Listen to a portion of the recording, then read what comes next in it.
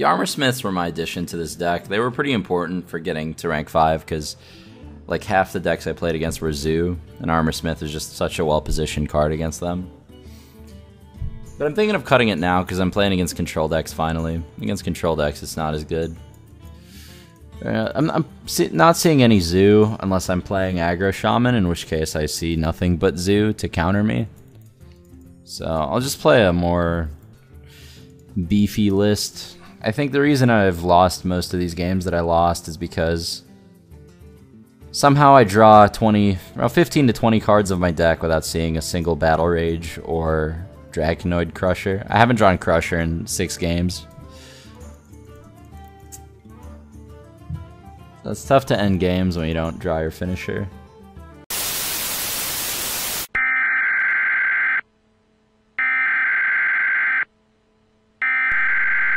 We interrupt our program to bring you this important message.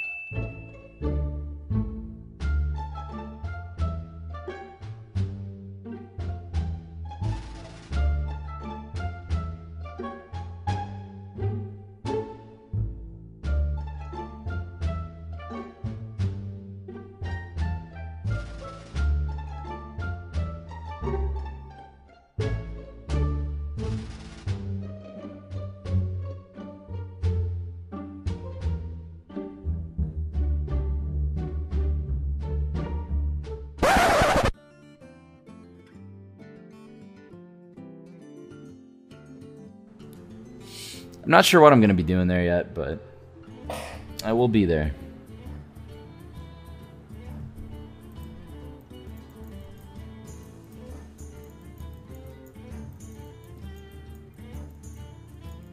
When people greet with like thank you, you know they're ghosting.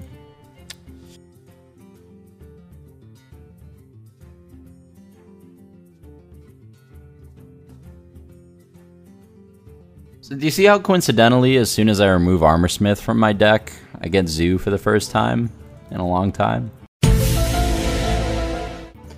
This would be Armor Smith. Quite the coincidence that the second I remove Armor Smith, I not only get paired against Zoo, but my Zoo opponent BMs me. Quite the coincidence.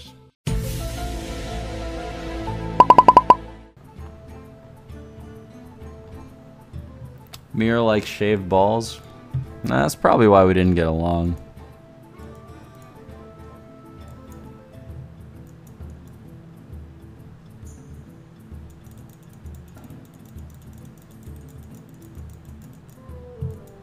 It's actually been a pretty long time since I've played Hearthstone and had this little fun doing it. I'm actually like straight miserable right now. Luckily, the server dies in 30 minutes. Man, thanks for watching. Did I just go for it? I wanna do him dirty. Is it true that there's a guy who works at Blizzard who spends his day tinkering with Reynad's RNG? That is true, yeah.